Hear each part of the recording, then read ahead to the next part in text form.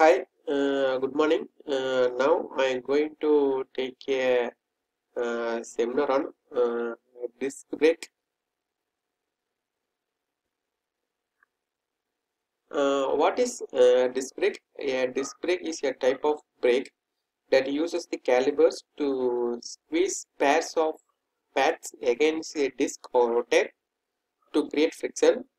This action slows the rotation of the shaft, such as vehicle axle, either to produce its rotational speed or to hold it stationary. The energy of the motion is converted into a waste heat which must be dispersed. Next, we will see the working principle of the disc brake. Bicycle brakes have a caliper which fuse the brake pads against the wheel.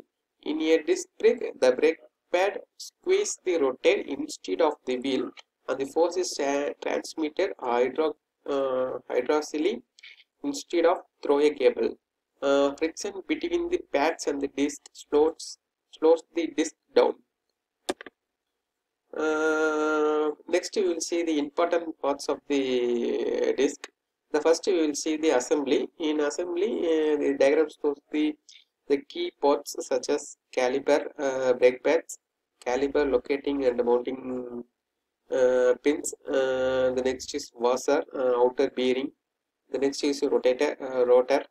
The next is the inner bearing. Next is splash sheet, gasket, and finally there's maybe spinning assembly.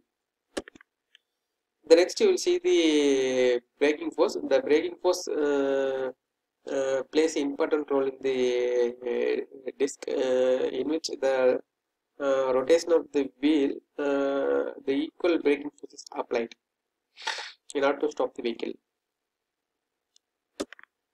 The next will be the slot and holes. The figure shows the slot. There above there is a holes or place. Next we will see the how the disc brake behaves in the heavy vehicle. Disc brakes are increasingly used on very large and heavy road vehicles, which previously large drum brakes were near universal.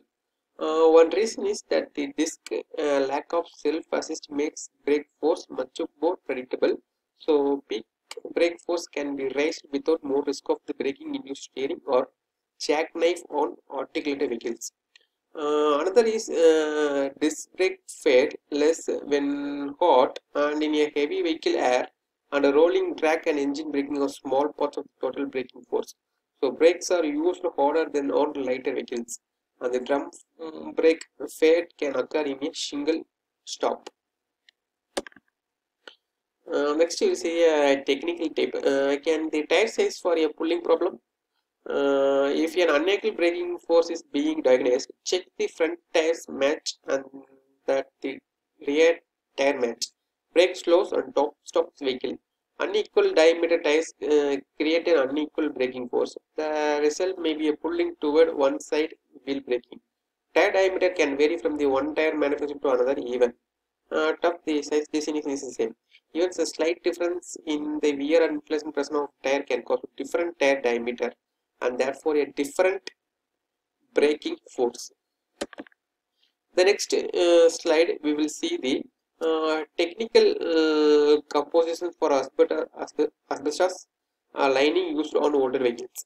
Ingredient phenolic resin, the range may be used 9 to 15%. The next asbestos fiber, 30 to the amount used was 10 to 50%.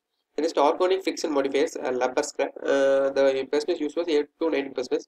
Next inorganic friction modifiers, the percentage used was 12 to 26%.